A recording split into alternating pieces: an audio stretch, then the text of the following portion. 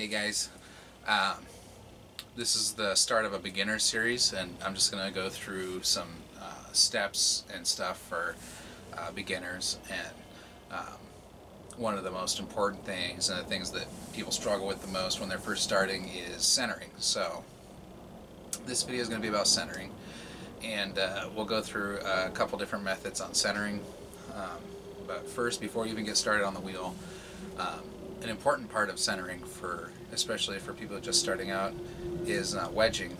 And wedging does a couple of things. It wakes the clay up, so when you get clay out of a bag, it's been sitting for probably quite a while, and all of the clay particles are packed together really tightly. And when you're throwing, if you just cut off a chunk from the bag and start throwing with it, those chunks are going to be harder to work with than the parts that are woken up, which would be the outside. When you're centering, would be the outside parts that your hands are touching. So you might center a ball, and then when you open it, you'll run into some hard chunks. That's not good, and I think that a lot of people skip the wedging step.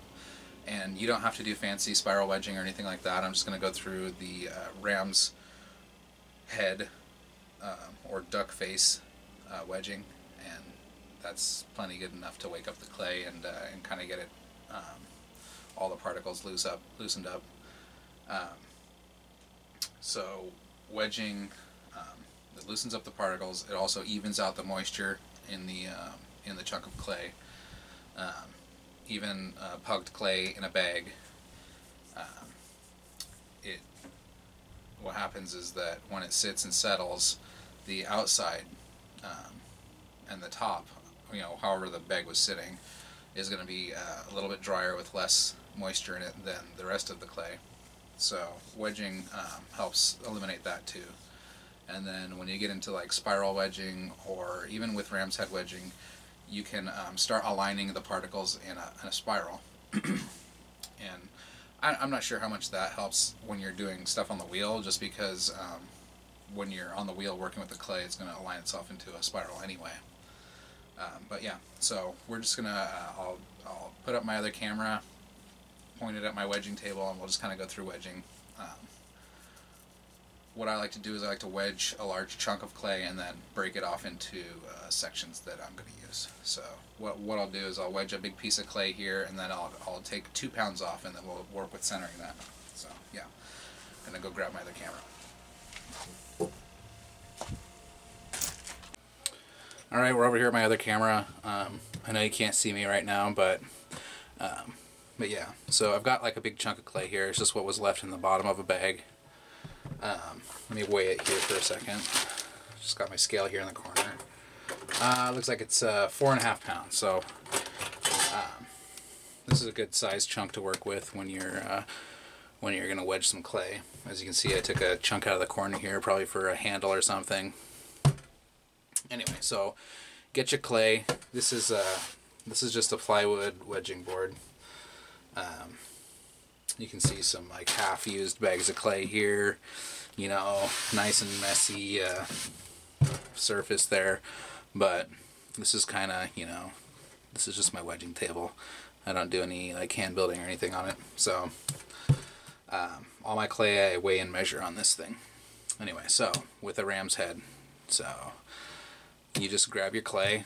If you've got a long piece like this, it's easier to start with it the long way facing you. So you just take your 2 hands and push away from you, and then when you bring it back up, it's important not to fold it. So you want this part to be pushed forward again. So push forward again, and you can see this is the first push, and then you can see the spiral for the second push. You just push it up again and back down. Now you can see there's kind of 2 chunks here from the different wedges. So you just keep going at it like this. When you grab it up here, you want to hold the sides in with your hands nice and tight. And when you push down, just push forward and down. And you can see already on the side there, it's starting to spiral up. So you just have at it. When you're pushing back down, you want to avoid trapping any air in here. So you just keep doing it. You're not folding it, you're pushing, you're spinning it up and you're pushing it down. And it's called a ram's head because basically these would be the horns and this would be the face, but I think it looks more like a duck face. What about you? That's the duck bill, and there's the eyes there, but yeah. Just do that. And then when you want to throw with it, or you're done wedging, you just lightly roll it up into a cylinder like that. Okay, I'm going to get another angle on this straight down so that it's easier to see, and hopefully I can flip it upside down in editing. So let's do that. Alright, so from above, we'll wedge it this way this time. So pushing down and forward, down, forward, down, forward, down, forward, and remember to keep your hands on the sides of this up here, otherwise it'll get flatter and flatter. It'll get wider and wider, and it'll be a lot harder to control. So I'll just do this maybe 20 times or so. That should get the clay nice and loosened up, start forming in a spiral pattern.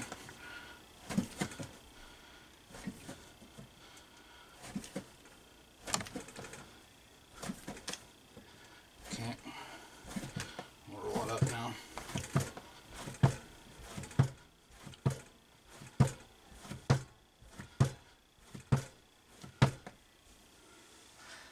And there's that. Okay. Now weighing it. Alright, when it comes to the point where you've got your chunk nice and wedged up, gotta weigh it. It's really tempting to just grab a chunk of clay and just go with it, but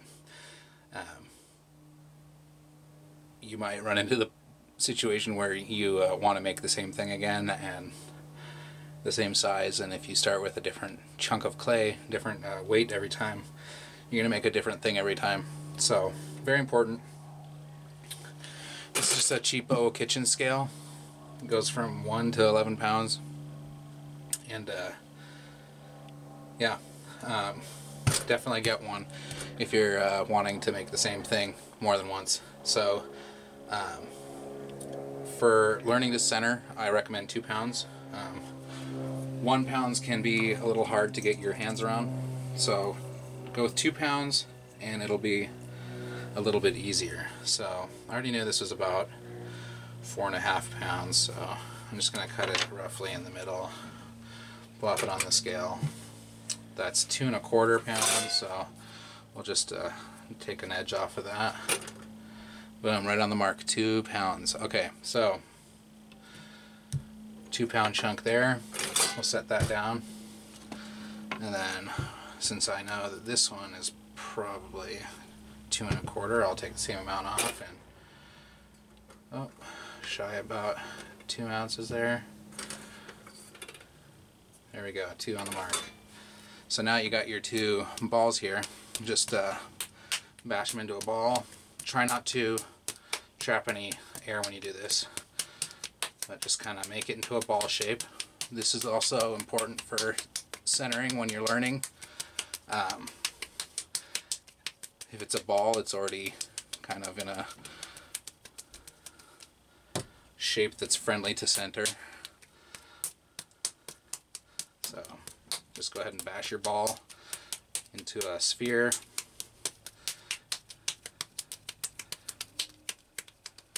And there you go. Okay, so I got these 2 pound chunks here. We're going to go ahead and get to the wheel and see if we can't center these up. Alright, we're at the wheel now, and I'm just going to go over the steps that I use to center a ball of clay. And we're going to start with our 2-pound ball that we just wedged up. And yeah, I've got another camera here that's going to give the overhead perspective, so hopefully that's a little bit easier. When I reference bracing my arm against my leg, usually means I've got my elbow dug into the bone of my leg there. So that kind of locks it into place, and I'll use that while leaning forward against the splash pan here, just in case you can't see it on the overhead. You should be able to, but we'll see. Alright, so you've got your wheel head here, and just it's got circles on it. You go ahead and use them. So you can just place your ball of clay there, give it a couple of whacks straight down. Look, centered.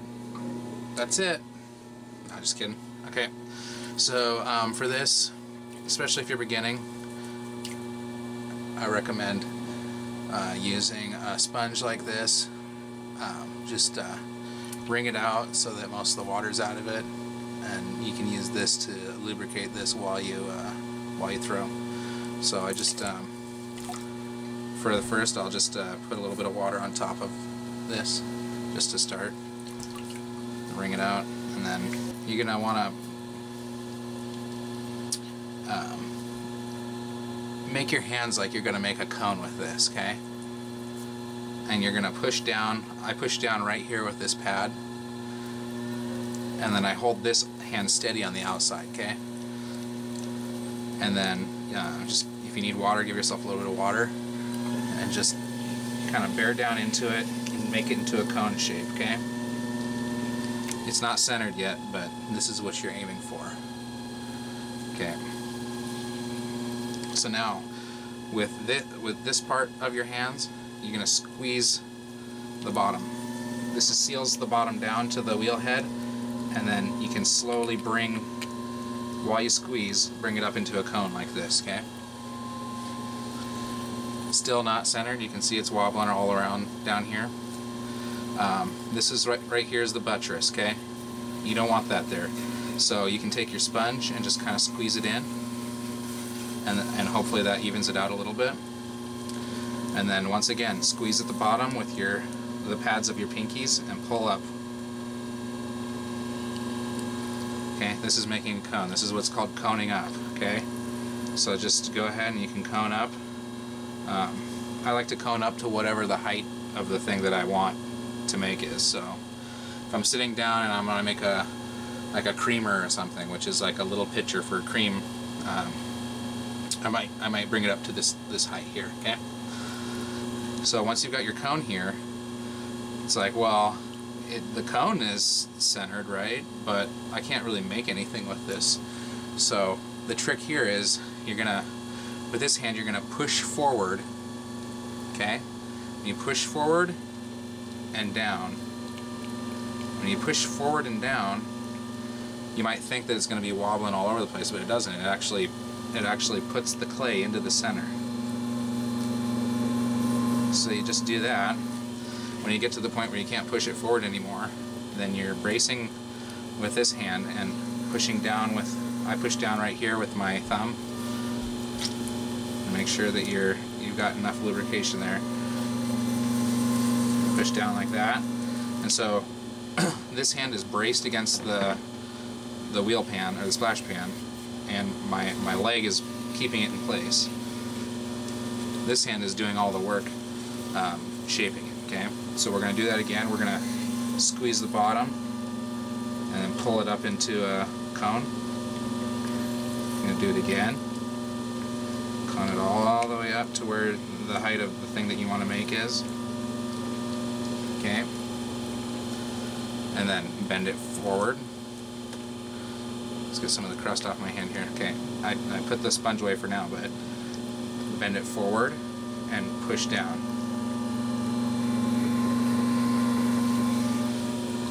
And you're like, oh, why bend it forward? Well, if you just push straight down, I'll show you kind of what happens. So we'll cone it up here. So the target here is very small. This is, you know, an inch. So if you're going to push straight down, all of a sudden you're trying to push this tiny little centerpiece here. You're trying to push it straight down. Well, good luck. It kind of wobbles around and stuff, and you can start throwing it off center right away. If you bend it down, if you bend it over while you're pushing down, what happens is that this part is bent, but it's going to start stacking clay down at the bottom. So I know you can't really see it, but you can feel it when it's happening. So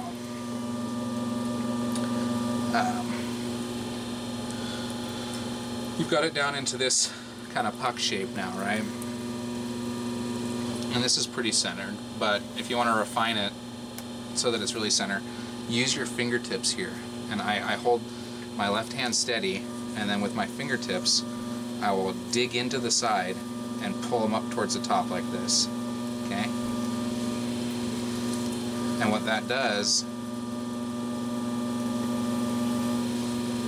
is the large or the small surface area of your fingertips can move more clay than a closed hand would. So all you're doing is moving clay up and up to the top, but you're refining the center. Okay.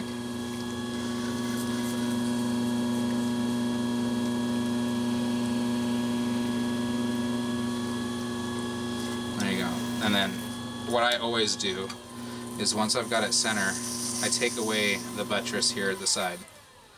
Because if you leave this clay that comes down like this, as you're working with it, it's gonna start sucking clay down into it, just from gravity and the centrifugal force that the wheel provides.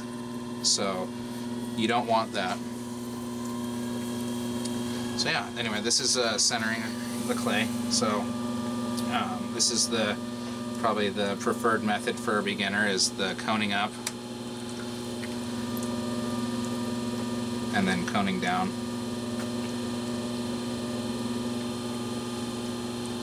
Cone up, bend it over, and push it down. The whole time the left hand is bracing against the wheel pan and the splash pan and your leg. So you don't want your left hand to be moving at all. And then take off your buttress. There you go. So you can start working with that. Yeah.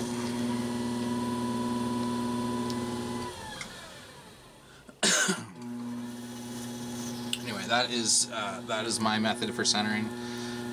It works really good, especially if it's 2 pounds or more clay. With 1 pound, it's hard to cone up and cone down and stuff and keep it even. So yeah. Anyway, that would be part 1 on centering. Thank you for watching.